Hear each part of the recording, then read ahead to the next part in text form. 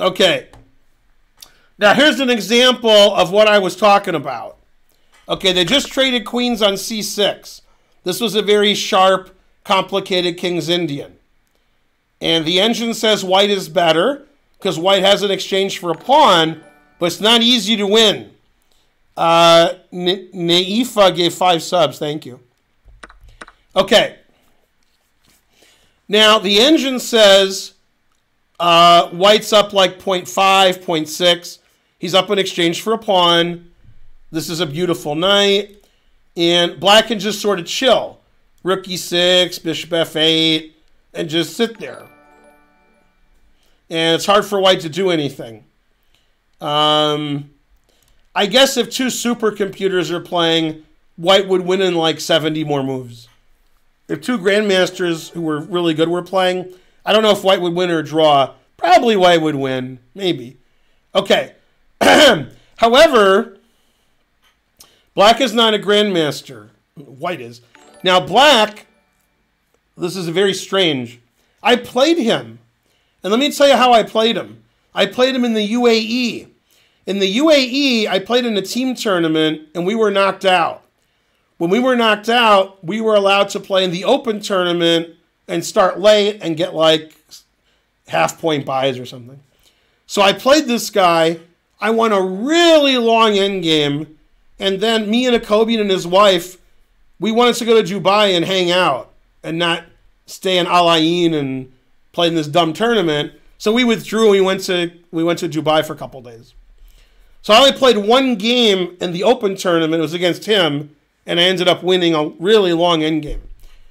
Now, here, black made like a beginner's blunder, and he's like 2,400 feet AIM. But it's move 43.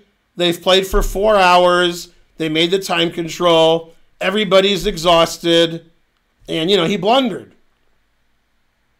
This threat wasn't available last move, but it just happened because of the pawn takes.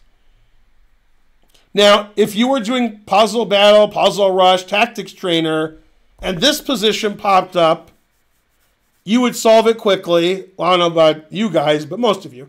And this guy would also solve it quickly. But it's not puzzle rush. It's a real game. It's real life. So, I mean, E4 is just double question mark. Yeah, I mean, if you miss one thing, the game's over. I'm sure you guys all have it, etc. Yeah, Rook takes D6, and he resigned. The game ended in 1 move after, 3.5, 4 hours of battling, and he's slightly worse the whole game. He just makes a 1-move blunder. And being able to keep your wits about you and defend when you've been worse the whole game against a higher rated player, it's easy to say, but it's hard to do. Random Bulldog upgraded. The more you upgrade, the more money I get. Yeah. Right, and people do that all the time. They play, they get a draw and ending. They've been fighting for hours and hours and hours. Then they make a move and resign. I can show you 20 of my games, 10 by me and 10 by my opponent, where it was a really hard game, and then between move 40 and 60, one of us made the worst move ever and resigned. And you're like, damn, that was a waste of 5 hours. What are you going to do? And the better you get at chess, and the higher rated you get, and the stronger you get, the less you blunder in these tough positions. So a lot of these super grandmasters, they draw and win bad positions because they're good at that. That's why their rating is high. They don't just give up like Kasparov. Now, obviously, I'm teasing Kasparov the last few days for obvious reasons. But forget about his play. He didn't play well. Forget about his speed. He played too slow. Okay, he's old, doesn't play anymore. That's fine. Okay, what he did that's unforgivable. Like if he was his own coach, if a clone of him was his coach, it's unforgivable that he's resigning early in blitz games. Super GMs don't do that. They don't resign early, especially in a blitz game. Right? They fight, fight, fight, fight. He had no fight in him. He's like, oh, my position's bad, I resign. I mean, that's ridiculous. His resignation against Korobov is absurd. He shouldn't have resigned against Geary. He shouldn't have resigned. There were like 4 games he shouldn't have resigned. He might have lost all 4, but nobody else in that tournament was resigning those positions. Shouldn't have resigned against Nepomniachtchi, even though he's dead. Shouldn't resign on move 7. You know. He shouldn't resign. Yeah. So yeah, he lost his fighting spirit, which is, you know, that's what he's known for. I mean, he fights. I mean, calculates well, and you know, used to play a ton of theory and play super active and get active games and not draw very much. And when you're like, oh, I'm worse, I resign. That's not Kasparov. That's somebody else. Now, obviously, he's going to play worse than he used to. He's old. He's going to play slower than he used to. Okay.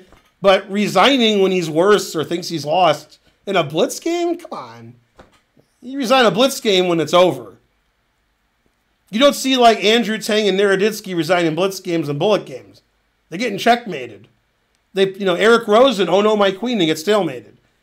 I mean, you have the fighting spirit, and when you're just like, I resign on move 10 and 15, you can't do that. Ridiculous.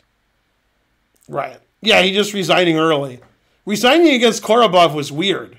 His position wasn't good, but it's not, he wouldn't even consider resigning it. It's a blitz game. It's not like, 40 moves in 2 hours where you still wouldn't resign. He's resigning in a blitz game because he's strategically lost. Like, so what? Yeah. Always resign. Right.